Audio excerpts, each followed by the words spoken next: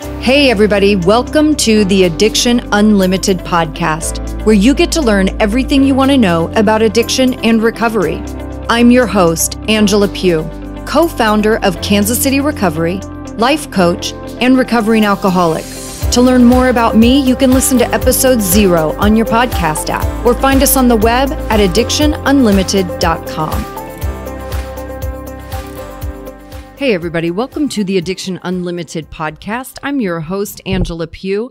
We are recording in the awesome Tucson, Arizona, where I have spent the last few days touring a treatment center. And you guys know I tour treatment centers all over the country and check them out, and I get to see their programs from the inside out, which is an amazing blessing and a part of my life. So we are recording late at night in Tucson. This is going to be a father's perspective on heroin addiction.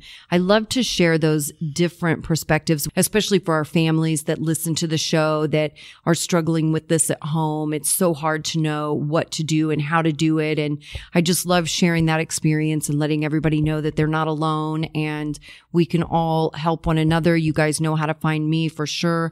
addictionunlimited.com, right on the homepage. You can leave me a voice message. You're welcome to email me, message me from addictionunlimited.com, send me a DM on Insta. Whatever makes you happy, we'll help you figure everything out. So today's guest, I want to introduce Walter Wolf. He's an interventionist and a crisis manager for families also who are struggling with addiction and or mental illness. Most of us know mental illness and addiction tend to go hand in hand.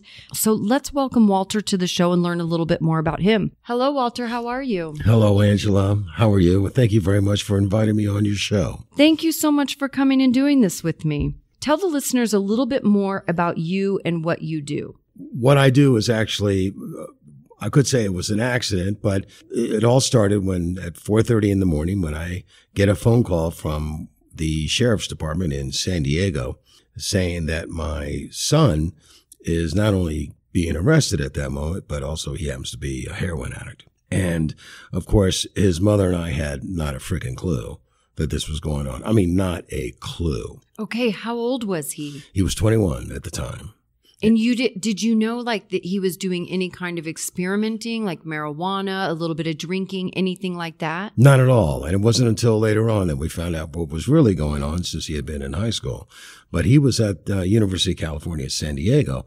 So when I hung up the phone from the sheriff, the first thing I said to myself, of course I was in a complete state of shock. And the first thing I said to myself is, oh shit, what do I do now? And then the next thing I said is, okay, what do I need to know? Now, I was very lucky because of the business I was in and the people that I know and the resources that I had. I have friends who were in the recovery community. Los Angeles is really, for all intents and purposes, the center of the universe, okay, when it comes to the recovery world. And fortunately, I have friends who have been in recovery, for some of them for up to 40 years, which tells you pretty much how old I am. And they fortunately work in the industry, and they are people of the most intense integrity. And so fortunately, I had the doors open to me as far as what are the best rehabs, what are the best resources. So I could say that within 24 hours, my son was sitting in detox at Cumberland Heights in Nashville. I was lucky, but what eventually hit me later on was, what about other people who are not as lucky as I am? Right. What do they do? Well, to fast forward, at that time, I was running an internet startup, and I started getting phone calls from people who I knew, people who were friends of friends, and eventually people I had no idea who they were, but somehow they got my name and they got my number. And they would call me and they say, listen, my name is so-and-so. I heard about you and your son. I got the same problem. What the hell do I do? I got a lot of those phone calls. And because of all the contacts that I have in the recovery world, I started putting people together with the right rehab. And I started falling in love with it. And it finally dawned on me that this is something which I was meant to do. And whoever thought that starting with something that is what you don't wish on anybody, right, all of a sudden it's just opened a whole new life for me. And it took 5 years for my son to eventually get it. I think what people have to realize, when you're a parent of a millennial, relapse is part of the journey. I've had parents of kids who I've taken to rehab, and the kid will relapse. And the first thing the parents say is, oh my God, all that money down the drain, good for nothing. Well, in fact, it's the complete opposite, because addiction is a chronic brain disease. And like other chronic diseases, such as diabetes, such as hypertension, such as asthma, such as heart disease, there's no cure. However, you can learn to manage it. And anytime you have that kind of a disease, you have a 50 to 70% relapse rate. And addiction is no different. And in fact, 60% of people who have gone to rehab relapse within 12 months of their discharge. Treatment wasn't a failure. What it means is this time you have to make some changes to the treatment to fit that individual better. Right. Now, sometimes it takes 3 or 4 or 5 tries to do it. In my son's case, it took 3. But what it does is every time when someone goes to treatment, it gives them the tools to learn how to not only be sober, but to remain sober. It's up to the individual if that individual is going to use those tools yeah. in the way that it's going to maintain a lifetime of sobriety, a lifestyle of recovery. So it is very much a lifestyle. I'm glad you put it in those terms too, that going to treatment multiple times certainly doesn't mean that treatment was a failure. Not at all. And that obviously as an interventionist, you have those conversations consistently, right? And families call and they'll be so discouraged and I don't know if it's ever going to work. He's been 4 times, 5 times, something. And I always say, well, okay, that's good. That's actually really good because we're getting closer. Because it's not a one and done type of situation. And the misconception of it being a one and done situation is kind of what damaged even intervention work for a long time. Many years ago, interventions were more popular, a little more mainstream for a while. But I think people got upset because it's not like an interventionist does not have a magic wand, right? I can come in, I can help you figure it out. I can give you a ton of education. I can get your person to treatment. We can do that. That doesn't mean that we're going to do it one time and that it's going to stick forever. That's not what that means. Yes, I'm in violent agreement with you. And I can tell you that there's so many variables that have to be matched, that have to be met in order for this to work. When people come to me and say, well, why don't you send that person to so-and-so, to this place and that place? I hear that place is great. I always look at them and say, great for what? Or great for who? Exactly. Because that is such an important piece, just like you said, matching the person. I talk about that all the time. It is so important that you match the person to a place that not only can provide them the care that they actually need, but also in a setting where that person will be comfortable and they will identify with the people around them, right? Like you can't, this is the example I always use, you can't send me to a wilderness program, right? Because I'm not going outside. You can send me to the spa program and I will do great. I will be I'm a star student. I'm a big fan of tiled showers as well. Yeah. But yeah, don't send me somewhere where I have to go outside. Just like I wouldn't send a 22-year-old heroin addict to a treatment center that's predominantly 50-year-old alcoholics, right? They're not going to fit in. They're not going to identify as well. It's so, so, so important that you figure out where the right spot is. Well, it's the drug of choice. It's how long the person has been using. It's also what are the social circumstances of that particular person? I mean, is it a trust fund baby? Is it somebody who works for a living? Is it somebody who doesn't work, but is the son or daughter, of parents who support that son or daughter, or does he or she go to school? You've got to fit all the different variables for that particular person, and that particular person has to fit into the place. That's just socially the place. Now you have to start talking about what kind of evidence-based therapies, treatment does that place use, and do those treatments fit this individual? That's part of it, but the other part of it I have found is there really are 4 types of diagnoses. One is just straight substance use disorder. The other one is mental disorder. And then it's either primary mental health, secondary substance abuse, or is it primary substance abuse, secondary mental health, mental disorder? Which one's driving the other? Yeah. Exactly. And there are facilities throughout this country that fit those variables.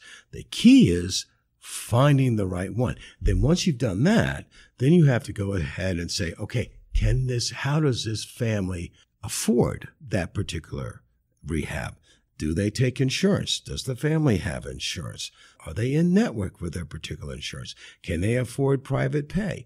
Can they not afford anything? Because even though, let's say you have an insurance policy, whether the rehab is either in network or out of network with your particular insurance company, you still have to come up with whatever the balance is of your deductible and your maximum out of pocket. Now, some families say no problem. Okay. And that's up front, right? Mm-hmm. But a lot of other families, they simply don't have the resources for it. So you've got to also find out, okay, which places around the country or in that family's particular state has programs for which they don't charge, or can they get Medicaid right away? Mm-hmm. So there's a billion different variables here involved. And it's the same thing with choosing a treatment center. And I think sometimes they don't understand how many options there are. There are a lot of treatment centers that do a lot of things and that specialize in a lot of different things. I feel like there is probably a fit for almost anyone. I have to agree with you. You just have to know how to dig and what questions to ask. Well, not only that, but the rehab business is right now a $40 billion per year business. What people have to be careful of the following, that they send their loved one to a place that has ethical integrity. So when you're watching TV late at night and you see this actor come on with the blue scrubs on, and he says, you better call this number or else, you know what? A lot of people do that. Unfortunately, people don't know that when you call that number, you're calling into a call center. And those particular people who answer the phone, they just want to put you down as somebody who they got to go to a particular rehab. And that particular rehab, more often than not, is paying that service a referral fee for you to go. It is really, really difficult to find out which are the right places for a particular individual. And that's why I'm doing what I'm doing, because I have no particular allegiance to any rehab. The only allegiance that I have, is it the right place for your particular loved one? Yeah. Period. And I always tell families that too. I'm like, just in honor of full disclosure, I do not get paid by any treatment center. It does not benefit me in any way to refer you to one place over another. Just some states it's illegal, by the way. Yeah. Yeah.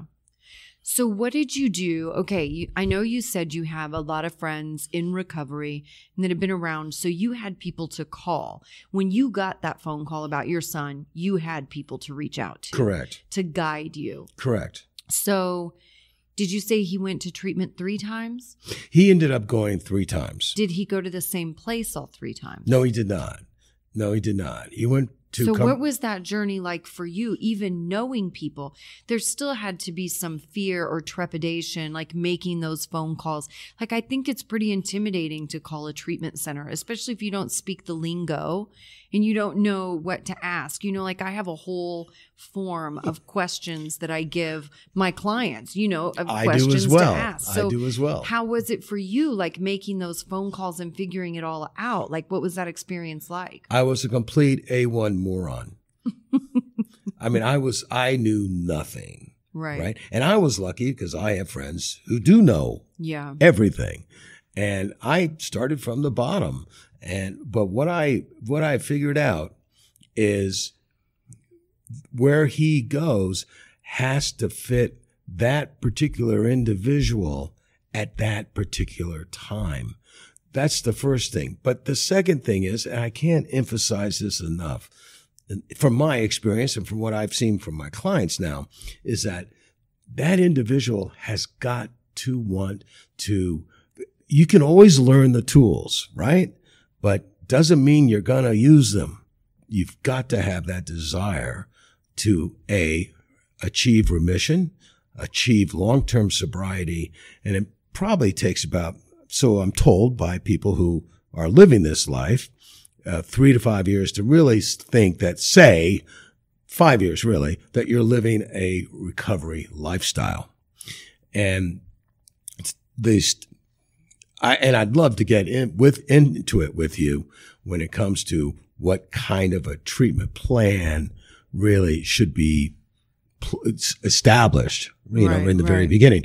But it really, I can't emphasize enough, from my experience, how important it is for the individual to really say, okay, I've had enough. I've got to do it now. Did you think that he was going to go one time and he was going to be better after that initial stay? You did? Yeah, I was an idiot. Yeah, without question. I mean, the first thing I did when my son, he relapses, right? And what did I do? I picked up the phone and I called my friend Cumberland Heights. I said, I got to send him back to you. And he says to me, hey, you know what, Walter?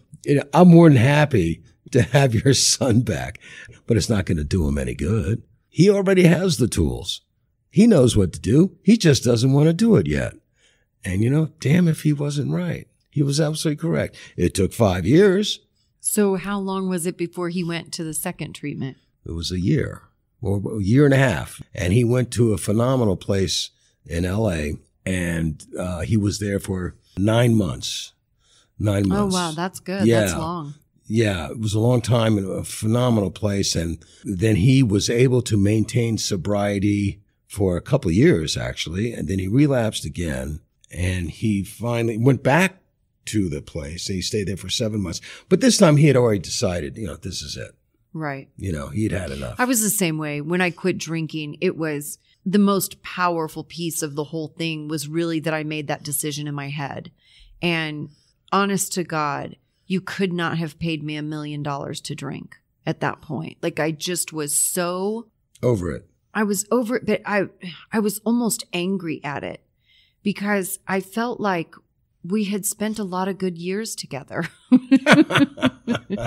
It's time for a divorce, honey. I'm sorry. And all of a sudden it tried to kill me and I just couldn't figure it out. And I just felt like it was so unfair, but I really did. It's like my bottom was pretty significant and dramatic too. I had a car accident that was one of my ugliest moments in life, but that I thought I hurt somebody else. Was this during your drinking days or before or after? This was during rock bottom. I see. This was the end. Yeah. So I really did, to a certain degree, I felt betrayed. I also understood. That's an interesting thought. I never thought of it. I really that way. did. I couldn't believe it. And I also knew like I could trace every single issue I had in my life. I could trace it to my drinking. Really? Everything. My relationships, my insecurity, my depression, blowing all my money, like everything led back to my drinking. So I just hit that point that I was just like, fuck this. I just can't do it anymore. I just wanted no part of it. And I made that decision and I was so clear on that decision. And I went to AA. All I knew is that's where people went to not drink anymore. I didn't know anything about AA. You didn't go to treatment? I didn't go to treatment. Oh, man. I didn't go to treatment. You're a rock. I just went to AA because that's where I knew people went when they didn't want to drink anymore. You're amazing. And I was done. Like literally, all I wanted to do was figure out how to live from that point forward. I was not looking back. I wanted no part of booze. I'm still like that today. I just want to make sure of one thing, that your listeners, they have to understand that probably 99% of people can't do what you did. What you did is extraordinary. Some people are able to do it, but it's extraordinary what you were able to do. Yeah.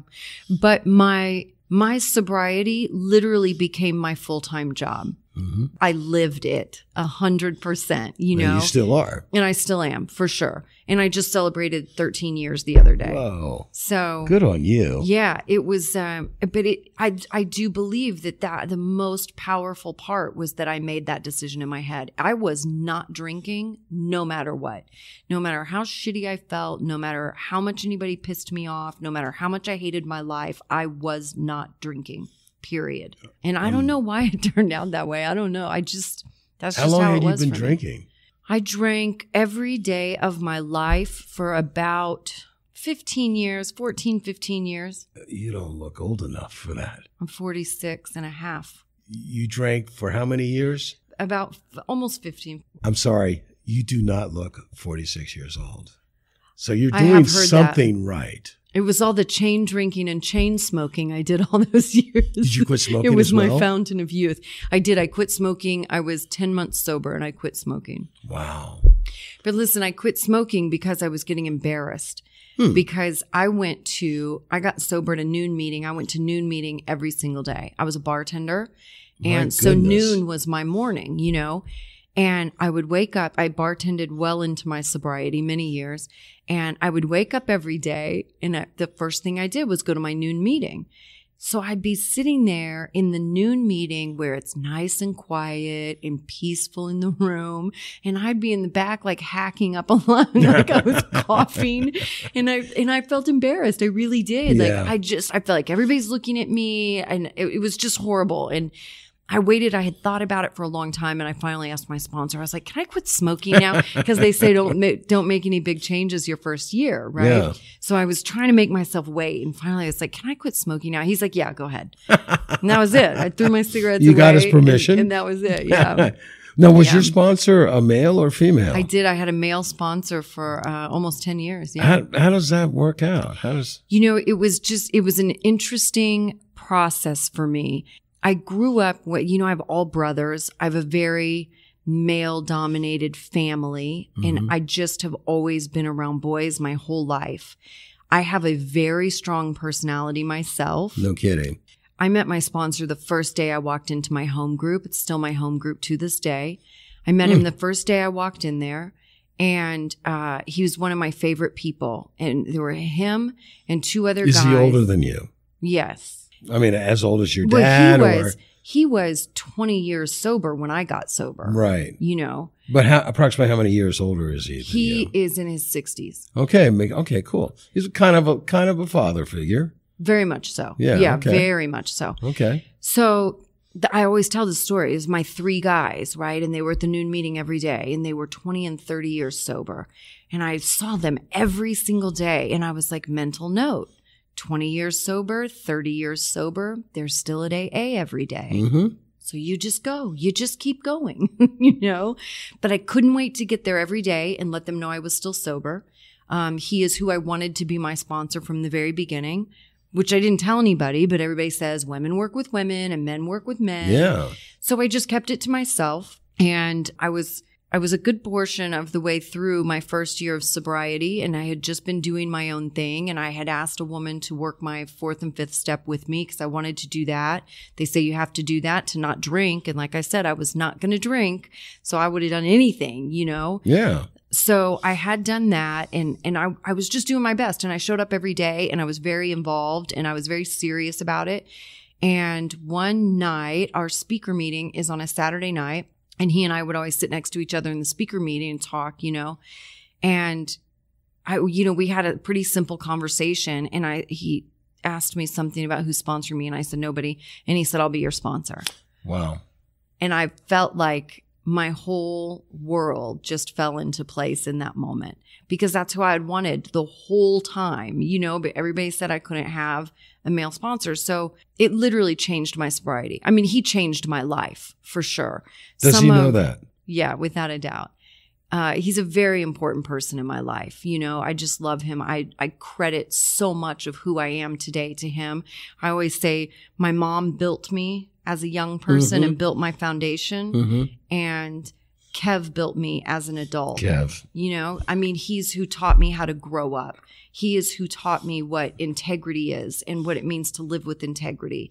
He is who taught me emotional maturity and responsibility and taking responsibility for my actions and how to be patient and compassionate and empathetic with people. I mean, I learned so much from him. It was just invaluable. Okay, so now with the gift that he has given you, have you been able to also share that with somebody else? Have you been the sponsor for someone and hand down the gift that you've been given? Yeah, absolutely. And I would say, too, that I get to do that in my work every day as well. You know, I have men's sober living, and we get to have a lot of those really good conversations about life and all the things that I just mentioned that I learned from Kev, you know.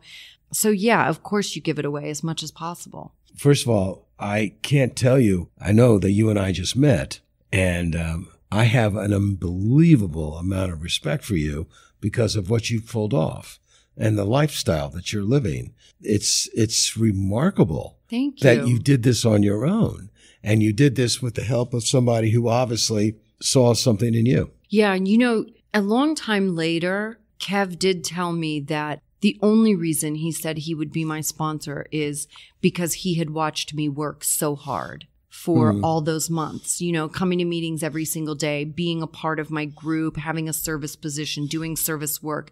You know, he knew I was serious. And that was the only reason he said he would be my sponsor. I don't know that either one of us thought it would span a decade, but. Now, you just hit upon something which is an issue which I face pretty much with most of my clients. And that is, people have to realize that sobriety isn't something, it's not like taking your car into the mechanic and like, okay, it'll be ready tomorrow at noon. Absolutely. You know, each particular person has his or her own particular schedule as to if number one, it's going to work, and when. And I have found that if there were one thing that I like to see as an overall change in this whole treatment industry is people have to have a 1-year treatment plan. There's no such thing as going away for 30 days and guess what? I'm clean. It's just simply not like that. And so that's why I tell my clients that if you can't go away for 90 days for formal treatment, there's really not much I can do for you. Yes, absolutely. But and when you get into just the biology, physiological parts of what is happening inside of you when you get sober, right? If you get into just those pieces, you will have a great understanding of how little 30 days does. Because there's so many things happening. Like 30 days doesn't even touch it. Well, I mean, as I understand it, I've had people with a lot more experience than me, of course, who say, listen, by the end of 30 days, you're really just getting sober. I always tell parents that when someone, especially a child, is reluctant to go or in denial and then is reluctant to go, but eventually goes, it usually takes around 30 days for that person to say, you know what? I belong here. I need to be here. And the phone calls that I love is that person at day 45. Hey, this is Ben. Well, hey, Ben, how you doing? I just want you to know that I love you, that you saved my life. Is it me? Of course it isn't. But the point is, this is a person who has completely embraced sobriety and now looks at me from a completely different point of view. Yeah. And that in itself makes it really worthwhile. When, if you think about it too, I think treatment centers really start focusing on your discharge plan about 2 weeks before you discharge. Mm-hmm. Well, if you're only there 30 days, you've only been there 2 weeks and they start planning your discharge. Mm-hmm. Well, it's a very difficult thing if you ask me. When I send people away, it's a 90-day program. Yeah. And I always put together a year-long program. This is not necessarily Walter's program. What it is I want that. If it's a millennial, especially, my rule is that millennial does not come home for a minimum of 1 year. because you want that millennial away from his or her land of triggers. Got to have a new set of friends. You have to be part of a new sober community where the people there support him or her, and him or her supports the others, because everybody's invested in his or her sobriety. You know what I absolutely believe too is sometimes, this is not for everyone, but oftentimes it is really hard to try to get sober in a place where you've built up such a history of being a drug addict or an alcoholic, because everywhere you go, people know that part of you and they know that history. And it's like you're fighting your demons all day, everywhere you go. Where when you go far away, people only know you sober. They only know that part of you. You're not having to fight the skeletons in your closet everywhere you go all the time, right? It's like you're haunted when you stay in the same place. Well, see, that's exactly why you call it transition. Because you have to make sure that when one transitions back to quote unquote real life, it's going to be a life where you're not going to be, number one, surrounded by your triggers, but it's so easy to revert to your old ways if you're not ready for it. Now, I remember one client of mine, heroin addict, 21 years old. I took him for various reasons. I never like to take a person to a local detox unless it's absolutely necessary. Because how many times have you had a situation where, detox is done after 5-7 days. Like, I don't need to go to rehab. Yeah, I'm cured. Yeah. I'm fine. Okay. But I took this person to, there's a detox in the southern part of town and south part of town. And I remember I should have known better. I remember when I was taking him inside, he looked around and says, "Man, this is where I used to buy my drugs."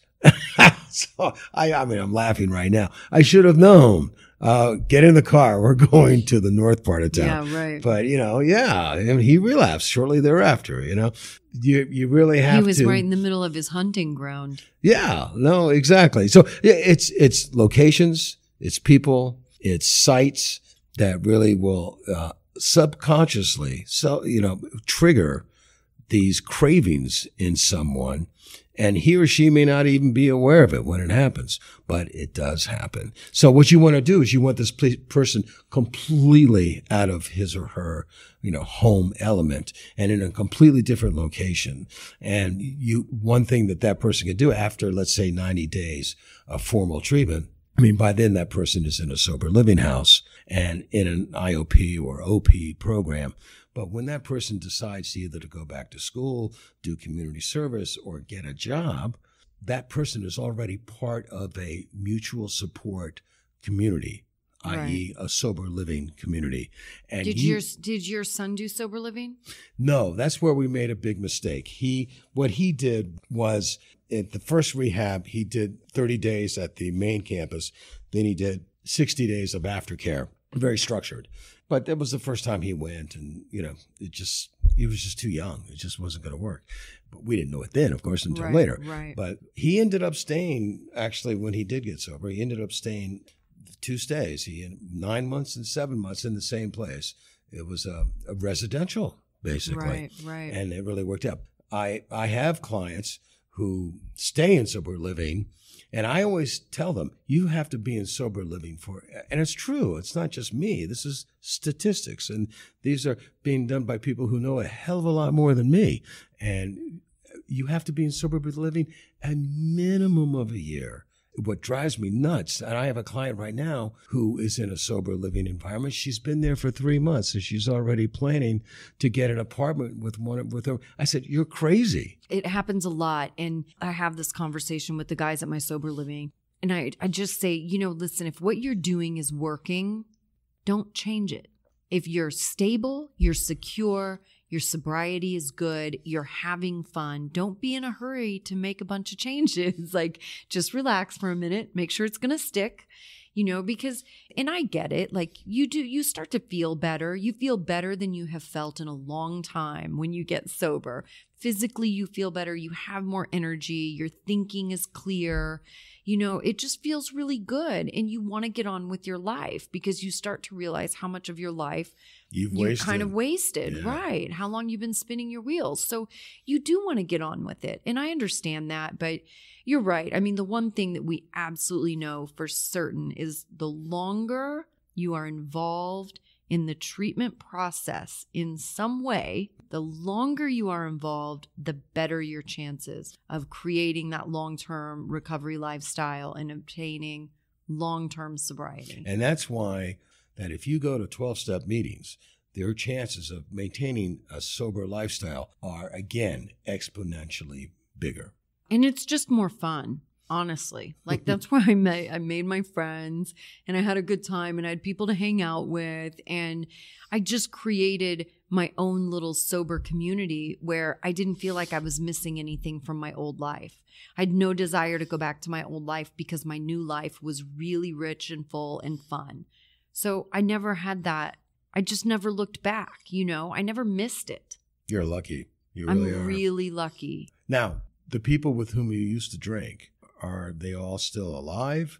Are they all still drunks? Are some of them straight? I mean, do you ever stay in touch with any of them? Do you know? So everybody's still alive, and I think everybody's still drunk. Really? Yeah.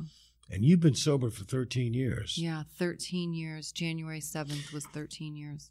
There's one thing I would like to say, and that is this. Alcohol is a much more dangerous killer than for what they give it credit. It's so normalized. Yes. And it is incredibly dangerous. And a lot of people don't know, too, that, alcohol is the most dangerous withdrawal. Alcohol and benzodiazepines, right? Anti-anxiety You just meds. called it. Yeah. It's the only withdrawal you can die from. Yes. And it's so normalized. That is correct. Everybody is desensitized to it. You can go into a liquor store and just buy it. Yeah, it's so funny. One of the guys at one of my houses the other day was a heroin user, shooting up heroin, right, 6 months ago. And he said to me, he goes, I think being an alcoholic is worse. And I kind of looked at him, I was like, what are you talking about, And he goes, because alcohol is everywhere. Yeah. He goes, you can't get away from alcohol. And I was like, wow, I never thought of it. But yeah, it's absolutely true. We've talked about it before on the pod, but even like Starbucks is testing out selling wine in certain markets. Yeah. Target in certain areas sells alcohol while you shop. Really? Yeah. I think Chipotle is serving beer now. It's like, I can't go anywhere. I literally cannot go anywhere where there's not booze. There are 2 points I'd like to make, and that is this. One is, I remember about 2 years ago, I was asked by a friend to come over and do an intervention. He owns a few houses and he rents them out to younger people who are students and so forth. And he asked me to come over and do an intervention with a 28-year-old male who's renting one of his rooms. And he said he's an alcoholic and he's just drinking himself to death. You got to come over and help him out. I said, I'll be there in 2 hours. Well, I go over there in 2 hours and the kid is gone. Well, apparently in the meantime, his parents had come over. And they said, that's okay. We know what to do. We'll take care of it. We're going to take him home, because they were embarrassed because they still believe that there's a stigma attached to that. So they took him home. He was dead 2 days later, 28 years old. And it's all due to alcohol. So give us a recap on what is happening with your son now. So he went to treatment multiple times. He is clean and sober today. 4 years. 4 years. Nice. He has the most unbelievable life. He's about to get married, and I could not be more proud of him. I mean, he's remarkable. See, this is why, to me, these are the stories that are the most important to share, because we are in the middle of this epidemic right now that is terrifying. And so many young people are dying. And sometimes as an alcoholic, I get a little frustrated because I feel like my people have been dying for a really long time and nobody has really cared that much. Yeah. But with this opioid epidemic, Your people, but yeah, okay. This opioid epidemic really has people's attention. So, but it's so important to share those stories because it is multiple treatment stays, right? It is a long-term plan. It's not short. It's not one and done, but to share the stories where there's victory at the end of the rainbow, that's really, really big. There's so many parents out there and so many people that are struggling and in the midst of it, and they don't see the light at the end of the tunnel. You're absolutely correct. When you are in a public place, when you're walking on a busy sidewalk, when you're at a sporting event, when you're at a park that has a lot of people in it, 1 out of 14 of those people have a substance use disorder. The point of me saying this to you is that this is so pervasive that it's more than just, something that you read in the paper. You say, oh, okay, we've got a huge hill to climb here. Amen to that. Walter, thank you so much for coming on the show and doing this with me. I really appreciate it. I appreciate you being so open about your story. Congratulations to your son. I'm glad he's on the other side of it and happy and healthy and living a good life. So for all the listeners, tell everybody where they can find you. Okay, it's WalterWolfAssociates.com. So that's Walter Wolf, WOLF, associates.com. And I'm more than happy to talk to you, discuss what your needs are. I also will do sober escort and, take that person to rehab as well. Perfect. And for all you guys listening, all of Walter's information will be on his page in the show notes. Thanks so much for listening, guys. We'll see you next week. You've reached the end of another great episode of the Addiction Unlimited podcast. Candid and honest conversation about addiction and recovery. Be sure to visit us at addictionunlimited.com to join the conversation and access show notes and links to everything we talked about. Love this episode? Please take 30 seconds to subscribe, rate, and review on iTunes to help us improve and give you the information you want. Thanks for listening. See you next week.